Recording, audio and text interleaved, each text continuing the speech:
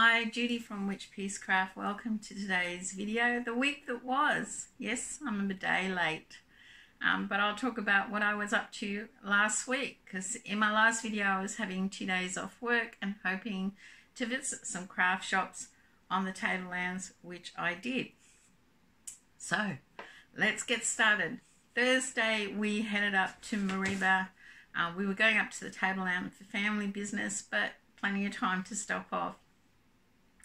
My favourite news agency that stocks a nice range of crochet magazines had April's Crochet World. I won't go through it, it's probably a bit old for you guys, but I was excited to see it. Disappointed that Crochet Now is not there yet. It'll probably be on the stands this week, about the 15th of the month. Yes, the hard copies take a while to get to Australia. However, Crochet World last year was costing me about $17.95, and the Australian dollar is doing really well because the exchange rate brings the magazine down to $15.25. And there are not a nice little patterns in there I'm going to have a look at, but I got Crochet World. And across the road was the new craft shop that's opened up there. It is called Creative Nook, K with Creative and Nook with a K. Your one-stop craft shop for fabric, wool, needles, pins, buttons, lace, clay, dyes, balsa, paints, and so much more. She actually does sell Janome sewing machines as well. And I had a nice chat to her, and I managed to do a very short video of the yarn section, which I will put at the end of this video. So, did I buy anything? Well, of course. I spoilt my Scorched Earth challenge by using my stash yarn bought for no particular projects, because I bought 2 types of yarn with no particular project in mind. So I'll share that with you. First of all, I bought, now she stocks mainly Panda yarn, which is the Australian yarn company, and it comes up from Victoria. So I bought Magnum Tweed 8-ply. It's like a cream with a candy fleck. 8-ply is 3-weight or DK. And there is no colour on this. They just use colour numbers in Australia, which is a bit disappointing. And it is 97% acrylic, 3% viscose, 271 metres per ball. It's too late for me to work out what the yardage is, because it's Monday, 13th of May. Late in the evening. The other yarn I bought is, and I've had this before, Heirloom Dazzle in this colour. I bought it because I love it. It's an 8-ply yarn. I just love this colour. I've had it in pink before, but I actually think this one is softer than the pink I had. Now it's 100% acrylic, and there are, oh, it says imported and distributed by Heirloom Yarns, which is Australian. Doesn't say where it's imported from or where it's made. But there are 310 metres per ball, and I bought 2 of those with no project in mind. So that was Mareeba's yarn shopping. We headed further up the road because that's where our family business was, and we stopped in Malanda, which is about 3/4 of an hour. Half an hour away from Mareeba. I don't know, not far.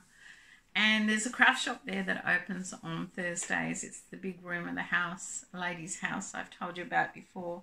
And I bought the yarn there last year. And I stopped in to say hello and see what she had. And yes, I bought yarn. But this yarn is earmarked for projects. So it's called Cross Stitch and Quilting Corner. I didn't take video. They were quite busy, and they had a lot of pallets to unpack because a lot of stock had arrived on a truck. But she gave me her pamphlet. Look, this is huge, this place. She has the most amazing stock of fabrics. I'm not a sewer, but if I was, this is the place I would go. And she does stock a variety of yarns. She does have Cairns yarn. She has quite a few varieties of different brands of yarn, and at good prices. So I bought, now this is Karuchi, I think, Olympus double knitting yarn from New Zealand, 100% acrylic, Of course, it's an 8-ply for me. No colour number, but that is the colour. And that is earmarked for a project. So yes, I actually bought 1 balls of yarn in different colours. So this is the Panda. Yes, she stocks Panda too. Arrowcraft striped 8-ply. This is the cheapest one in their range. Still really soft, and I needed that colour combo for a project. I only need 1 ball. And I needed a really nice light grey, so I bought the Panda Standard Magnum 8-ply in the light grey. These balls have 271 metres and they're all 100% acrylic. Now, what I did discover there is she stocks crochet and more crochet hooks, the whole size range, and they were incredibly inexpensive. $9.50 a hook. Now, when I get them down here, they cost me close to $15. So yes, I did buy a 4mm hook and gave it to a friend as a gift, and a more hook for them to try. And I probably will go back and buy more hooks, because the other thing she's doing is you can go to the shop by appointment. So if you're in the area, you can ring up, give them half an hour, and you can have an appointment to shop in the shop by yourself with an attendant. That's awesome, because it's not always easy for me to go up on a Thursday. So that was my trip to Malanda, along with other stuff we did. The next day, Friday, we went to Innisfail, which is about an hour and a half south of Cairns, a town. And I went there because they have 2 quite decent sized, well-stocked antique shops, and I do like to do antiquing and having a look. And when we passed it, when we went to Townsville for a holiday and we were coming back, it was pouring with rain and everything was closed. And this is a beautiful sunny day and ideal to go to Innisfail and visit the antique shops. One of them is so big I could have spent the day in there, and the lady was lovely. She did say, "Oh, I've got vintage tea cozy pattern," when we got talking, and when she showed it to me, I said, "I've actually got that one." And she went, "Oh no, I thought I was going to sell you something you didn't have." I did buy something from there, but they're a gift for a friend, so I'm not going to share that with you. She also mentioned, because I didn't know about the other one, which is about 10 minutes down the road in a place called Marillion, which is south of Innisfail, a little antique shop. So we went there, and they had lots of stuff outside for the guys and their men's shed, but lovely stuff inside, and the lady was really nice. But she kept looking at Thing really funny, and then she said, "Did you go to such and such a school?" And he went, "No, I went to school in WA." And she kept looking, and, "I know your face." And then he said where he worked for 40 years, and apparently they worked together. And she told him her maiden name, and he went, "Oh yeah, I remember you."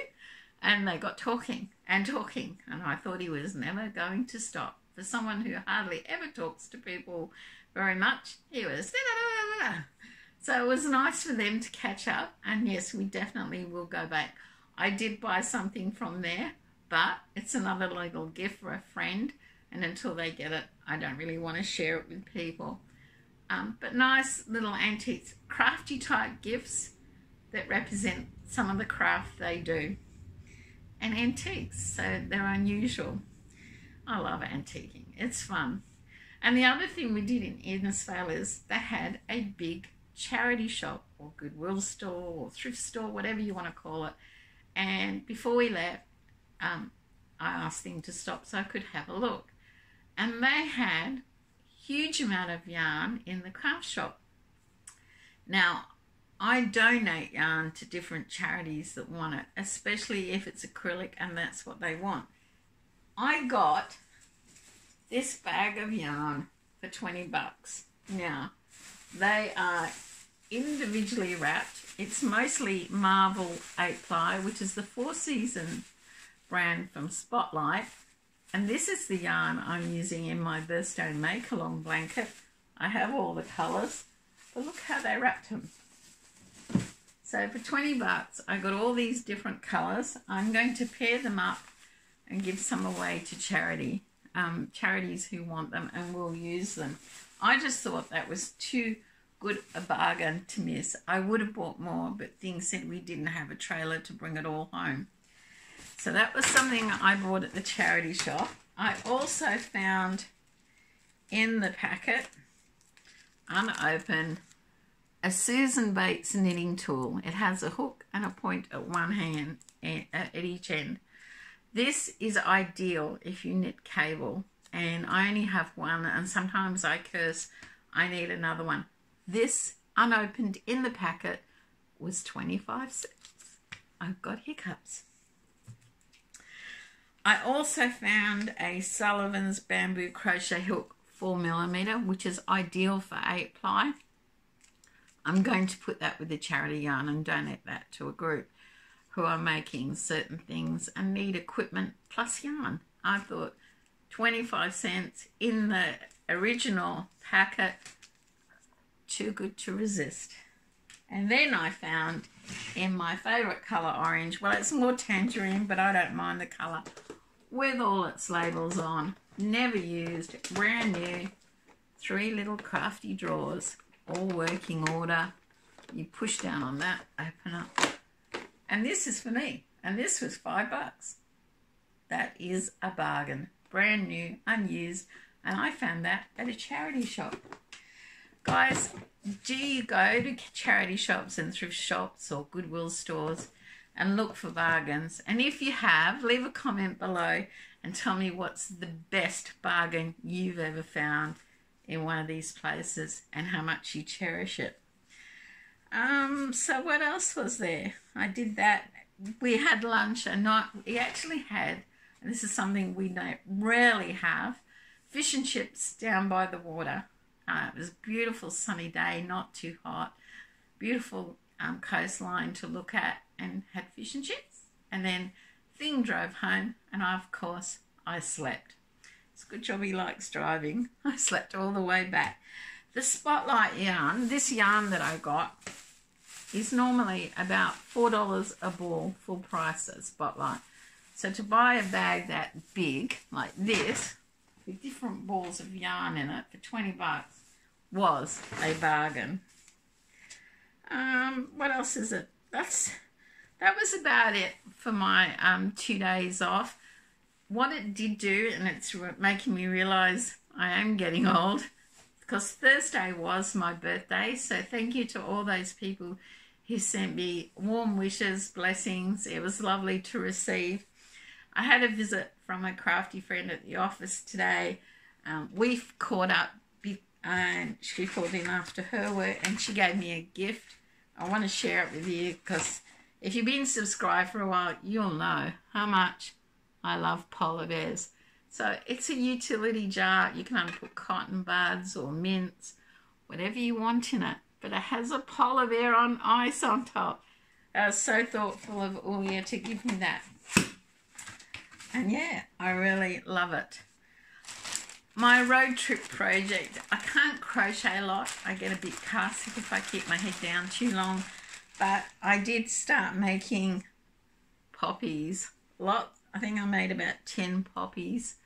The plan is to make, I've got to do the ends, make a poppy a day for the month of May, and then I will donate these to Cairns Poppy On, which my friend is part of, for their poppy displays. And this is part of Dana Wanderlust Crochet, promoting fibre arts for May.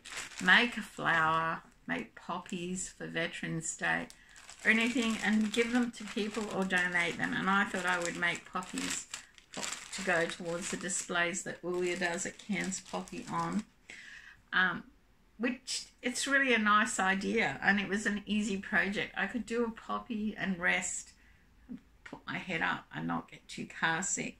So I made a few on the trip down and around, on the way down to Innisfail and on the way back. I didn't do anything Thursday. I think I was just relaxing, enjoying the scenery.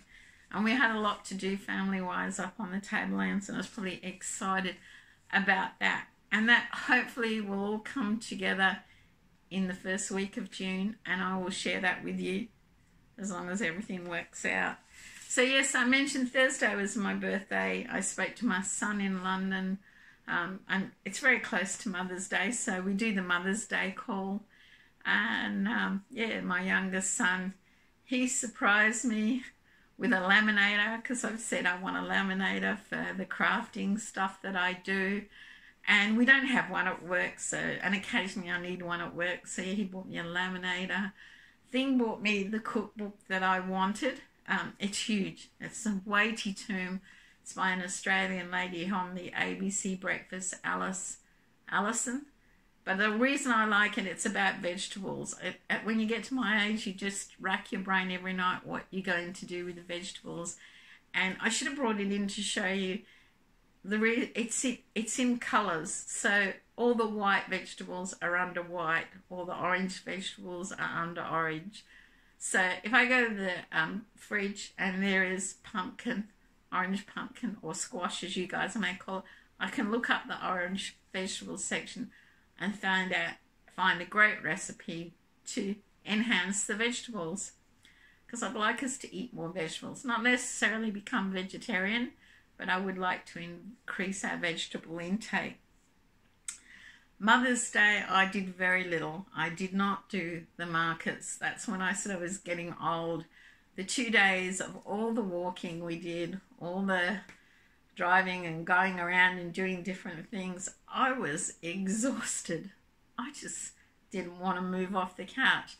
However, I did do paint my plant pot challenge. I'll show you a bit of video on my painted plant pots. I channeled my Jackson Pollock child. I'm not very artistic, but they look okay. And I don't care what's in my garden or on my patio. It's always a talking point. But I'll show you that video. I'll put it at the end.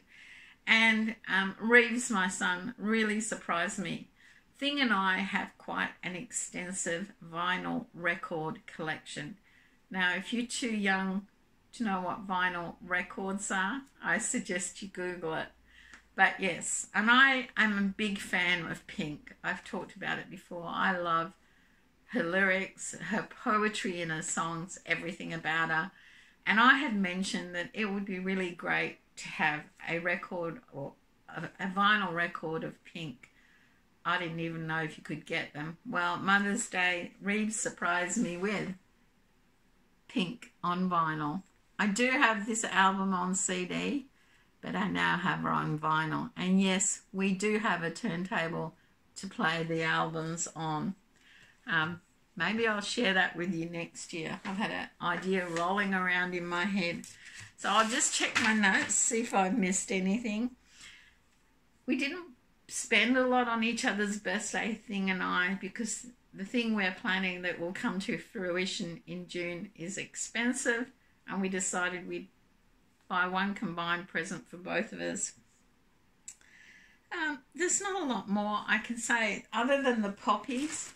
I don't have finished projects to show you because I've been working on a lot of whips that I need some of them to be finished by the 21st of May, and that is for a reason, and some of them by the end of May. And I've just been working on those, and I keep doing a bit on one and putting it down and doing a bit on this one. I need to have a clearer plan this week because I am quite busy at work. So guys, thank you for stopping by and watching the video. Take care, stay safe, and maybe you should have a crafty day visiting a charity shop. You never know what you might find. Bye for now. Yeah, I'll have a look.